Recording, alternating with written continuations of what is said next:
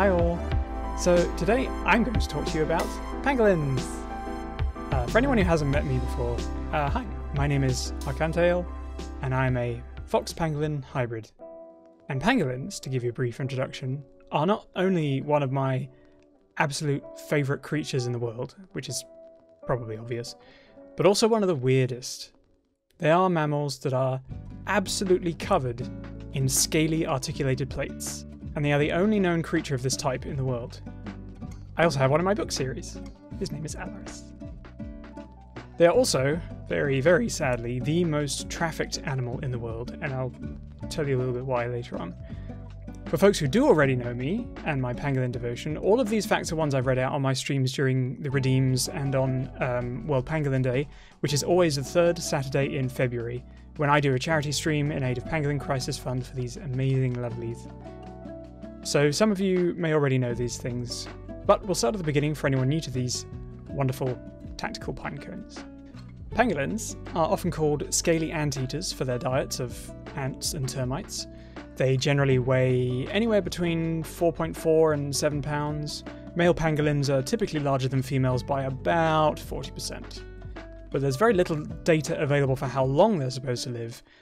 They're estimated they can live up to 20 years. Depending on the species, pangolins can vary in size from 30 to 152 centimeters long. That's roughly 12 to 60 inches for anyone who is not in the metric system.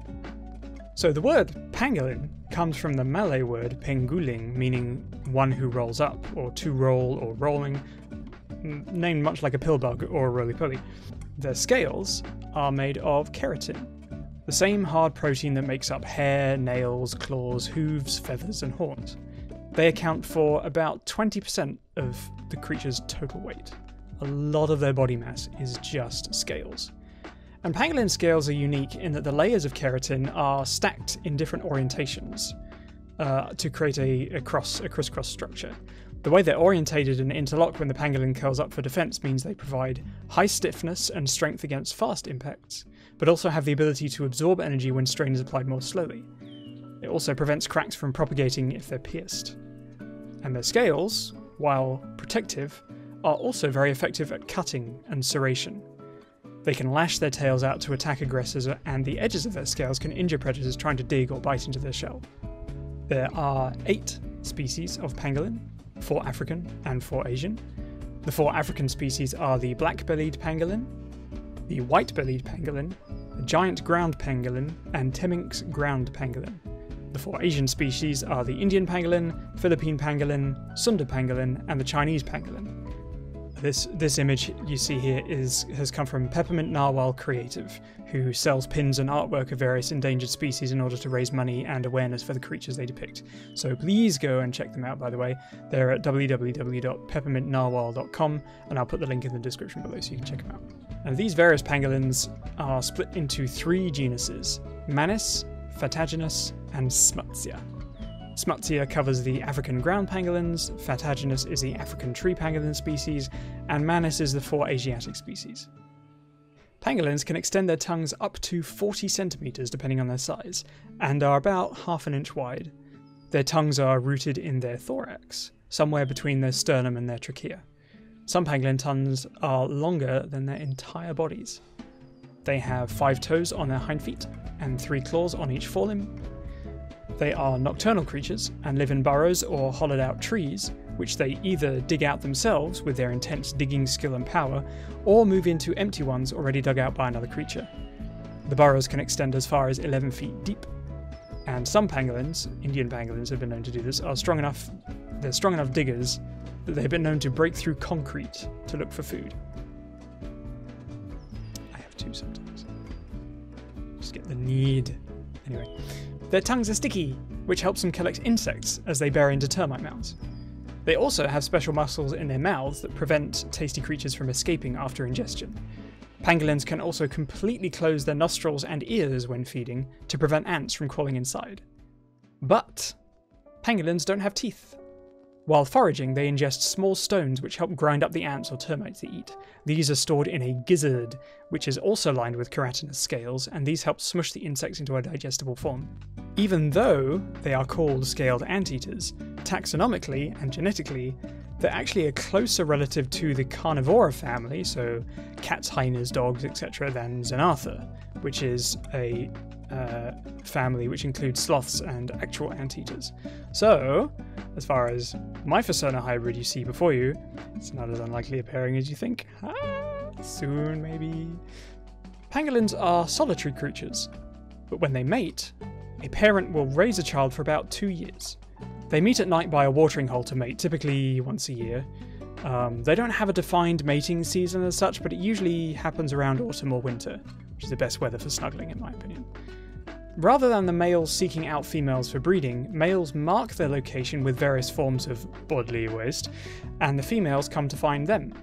If competition occurs, the males use their tails as clubs to fight for the opportunity to reproduce. African pangolin species only tend to give birth to a single pup per pregnancy, while Asian pangolins can have up to 3. Gestation can be anywhere from 70 to 140 days, about 10 to 20 weeks, to brew a pangolin. Pangolin pups are born with soft white scales, which harden and grow over the first few days. During this vulnerable stage, the mother pangolin will stay with them in the burrow, nursing and breastfeeding them and curling around them if they sense danger. The pups remain in the burrow for about 2 to 4 weeks after being born and will cling to their mother's tail as they move about. Weaning takes about 3 months, and they're often considered mature by the age of 2, at which point the mother and offspring will usually separate. The pup is normally abandoned by the mother, which proves to me even more that pangolins are a queer icon that must be protected at all costs. But looking at this in terms of numbers, this means having one pup and raising them for 2 years before the parent becomes sexually active again means the population isn't replenished at the massive rate at which they're trafficked, which is one of the many reasons why they're so dangerously vulnerable. So why don't you see them in zoos? Well, pangolins don't fare well in captivity due to their very specific dietary needs, and over 70% of them die within a year. As well as them being very delicate, ironically, they're also fussy eaters. Even when a lot of insect varieties are available, they tend to stick to only 1 or 2. So they're both queer and neurodivergent in case you needed a reason to love them anymore. The pangolin's taxonomical order, Philodota, comes from the ancient Greek word philiotodos, meaning clad in scales. Other than humans, pangolins' natural predators tend to be hyenas and leopards, but they can also come up against lions, like these. Pangolins can swim! I can't. That's a trait I did not inherit from them. Their front hooked claws make them very effective in water. Maybe I should try that. And I know everyone loves memes like these. And it's led a few people to ask me whether pangolins are actually bipedal or not. And the answer is, technically not completely. They do exhibit bipedal stances for some behaviours, and they walk about 3 miles an hour. Pangolins consume 5 to 7 ounces of insects per day, so quite a lot more than those urban legends that insist you eat 5 spiders a year in your sleep. Spoiler warning, you do not. Travis the nocturnal spider devourer, who consumes 172 spiders a night, was an outlier and should not have been counted. Pangolins have very poor vision and tend to rely on their hearing and excellent sense of smell to find food. Not only this, pangolins can release a foul defensive odour to protect themselves and mark territory and predators, much like a skunk. I guess having an amazing sense of smell probably has a drawback in that regard, but who knows? Maybe you get used to your own musk, or whatever you call it, defensive spray. Anyway. There were more species of pangolin that existed in history and prehistory. Those have already become extinct. One of these is known as Eomanis, the dawn pangolin, which to me is the coolest of names. Eomanis lived about 56 to 33 million years ago in Europe. Fossils were found in the Messel pit in Germany, and given its size and skeleton, very little of pangolins has changed over the ages. They're not quite into the definition of a living fossil, because there isn't anything that is quite as much a facsimile as what existed in the fossil record now. But according to the stomach contents of what was found in these fossils, it appeared to have a diet of both insects and plants. And another extinct family of pangolins is known as Patriomanidae, which means fathers of pangolins, which is super nice and distinguished for an ancestor to be called. These lived mostly in North America about the same time as Eomanis, and most of these specimens have been found in Montana. These were thought to have been arboreal, so living in trees, much like the white and black-bellied pangolins. They had a prehensile tail, could open its jaw wider than modern pangolins, and both its ears and the hair between its scales were longer than the pangolins you see today. So they may have looked a little bit more like pangolin foxes. Ooh. Now, before I tell you about the last species of extinct pangolin, we've already had two very cool names, but this last one is just, well, Necromannis, literally meaning dead pangolin. I mean, seriously? You had Dawn and Father of Pangolins, both of which are really heckin' cool, and you just looked at this as if someone asked, "Hey, what's this?" I don't know, dead pangolin, and just ran with that. Everything extinct is already dead. Live fossils aren't a thing. You didn't call dinosaurs deadosaurs, did you? All pangolins are going to be bloody necromantis if we're not careful, for goodness sake. Not exactly good for your self-esteem when one of your ancestors is explicitly called you, but dead. Anyway, Necromannis has been discovered in fossil sites in France. All of the various ancient European pangolins have since fallen extinct. Last one perhaps only as recently as 1 to 2 million years ago, which was most closely related to the giant pangolins of Africa. The bones of these have been found in Romania.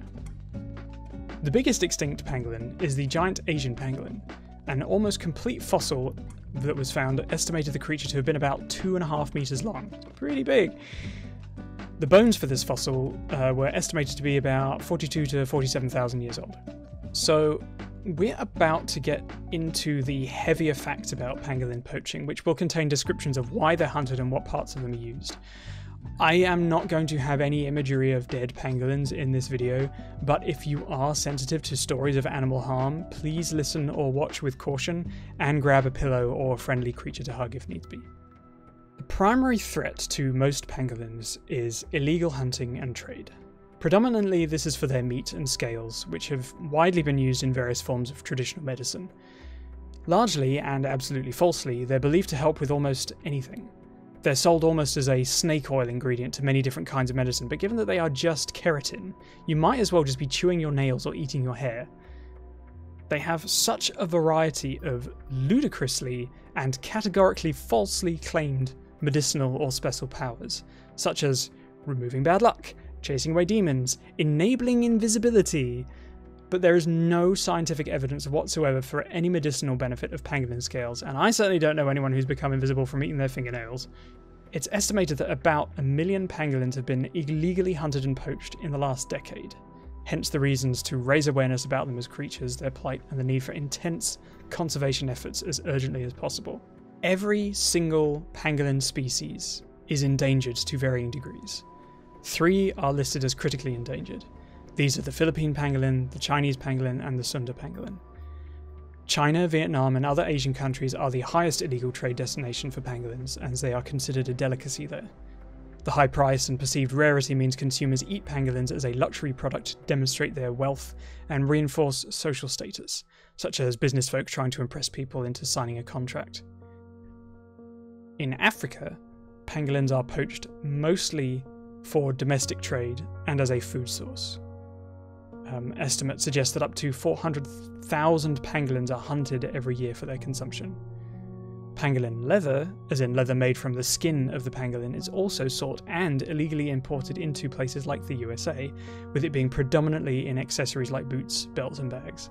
In July 2020, it was widely reported that China increased protection for the native Chinese pangolin to the highest level and decreed that it would no longer allow the use of pangolin scales in traditional medicine. An estimated 195,000 pangolins were trafficked in 2019 for their scales alone.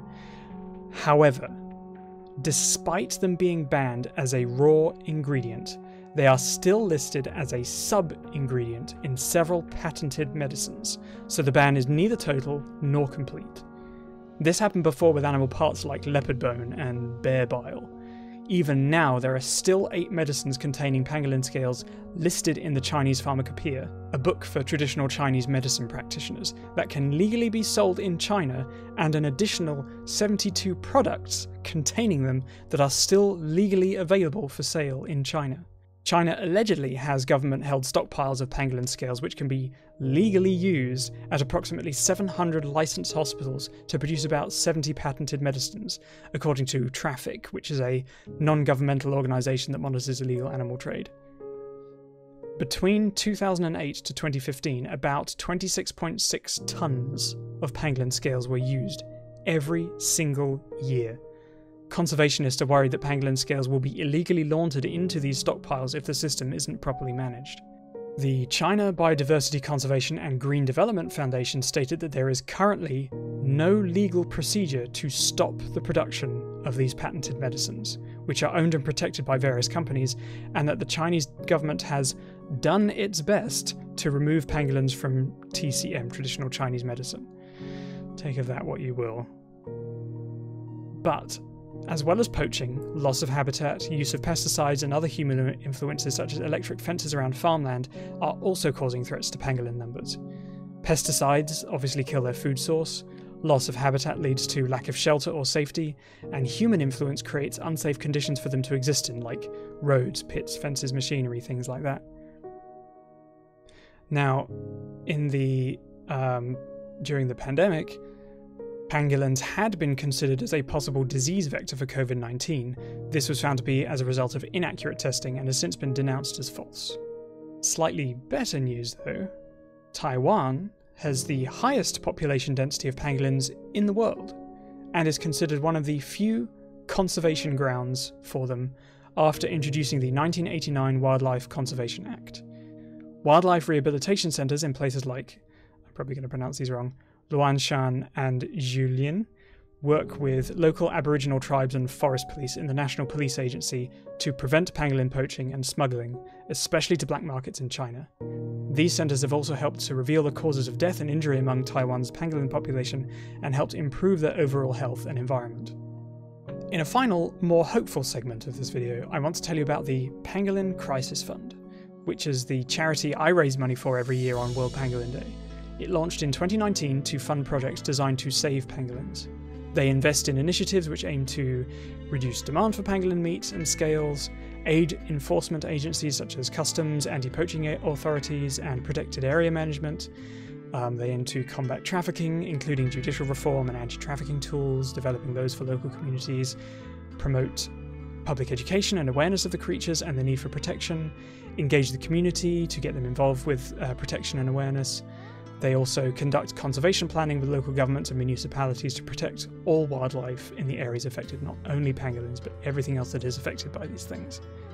They have different programs such as rescue and rehabilitation, pangolin reintroduction, law enforcement review and mentoring, closing loopholes in international law, all of these and many, many more across the entire scope of pangolin habitats in Africa and Asia. The Pangolin Crisis Fund maintains a 100% donation model, so every dollar raised is directly deployed to projects that protect pangolins with zero administrative fees or overhead. The Pangolin Crisis Fund is part of the Wildlife Conservation Network, which has a 4-star charity rating, so your donation truly, sincerely matters and makes a difference. Now, as well as the Pangolin Crisis Fund, there are other pangolin charities and conservation efforts you can donate to as well. The Pangolin Specialist Group at www.pangolinsg.org, bornfree.org.uk, which has specific conservation programs, the David Shepherd Wildlife Foundation at davidshepherd.org/pangolins, which offers you the chance to donate to their cause or adopt a pangolin, in the sense of financial or sponsorship. You do not get to take one home. SavePangolins.org not only supports Pangolin Crisis Fund, but also runs the Pangolin Champion program, supporting individual conservationists who are emerging leaders in pangolin conservation, and they also give innovation grants to support key projects that offer creative, targeted solutions to pangolin protection and advocacy. The links for all those I'll put below. I hope this has been interesting. I absolutely adore these creatures, and I get excited anytime anyone shares a GIF or article, photo, video, character design with me. If you have a pangolin character, I already love them. Spreading awareness of their existence and danger helps so much in helping change minds and drive change in the hope that they'll be able to repopulate. Helping conservation and anti-trafficking efforts is only beneficial to other kinds of animal by proxy to us as well. So yes, love pangolins, save pangolins, learn about pangolins, and embrace pangolins. Hold gentle like a burger. Anyway, be safe, take care, have fun, and I will see you soon. Pangolins! Ah, whoa, I can click. I didn't know I could click. They also have special muscles in their mouth that pretend... Oh no, it's all gone wrong. Ugh. I drank too much. My cranberry juice. Why are you filming now? Which helps them collect insects on them, which helps... Ah! Wrong window. Ah! My leap motion crawling across my desk. Stop that. Why you do this to me? Why? I've been nothing but kind to you.